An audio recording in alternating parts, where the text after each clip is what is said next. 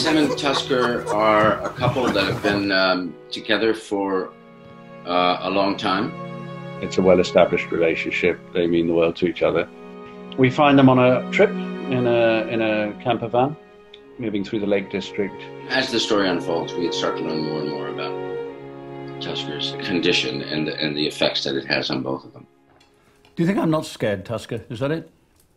Do you think I don't spend every single moment thinking about how I'm going to cope when this gets worse? Every single hour, every single day since you got ill, that's what's going around in my head, over and over and over. Am I strong enough? Can I do it? Can I live seeing you, not knowing what day it is, not knowing where we are, not knowing who I am?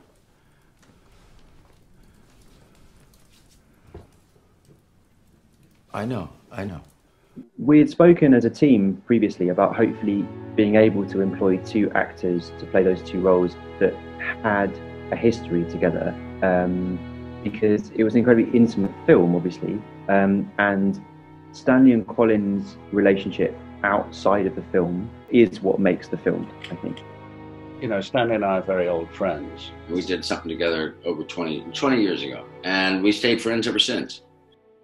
If you've known anybody for 20 years and you're close, you'll have seen each other through all sorts of ups and downs, which are inevitable in 20 years.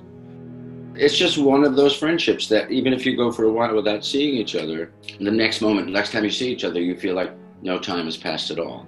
I think one of the things that I'm always most impressed by with Stanley, with his work, is that he has the ability to be so like openly and naturally kind of gregarious and funny. And when playing a role like this, that was essential because, you know, here you've got a dying man who is still like keenly aware of the fun of life.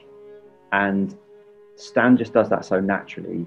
Stanley is playing a man who wants to be well. He is playing a man who wants to be in control. He's playing a man who wants to have choices and manage his reality. He's not playing a man who's in despair, feels he's falling apart. I feel he found that within himself. Well, it's not about me, but it's about us. No, but that's not fair to you, and I won't let you. Yes, but I want to. I want to do this. Nope. No, I want to be with you. I want to be with you every moment. Shh. All right. Colin, every role that he inhabits, Colin, is so kind of steeped in this kind of in compassion and empathy. And what Sam really is that, you know, he's a person that is being asked to do a huge sacrifice for the person that he loves, and it is deeply involved with the notion of compassion. And I think there's such humanity in Colin's work always, no matter what he's playing.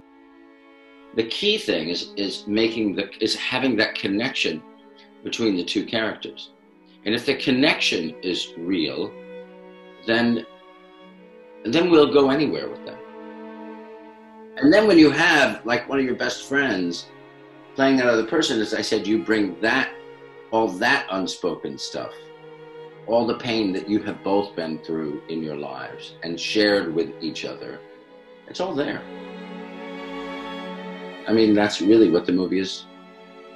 Love and loss and how we deal with it. To Sam. Sam.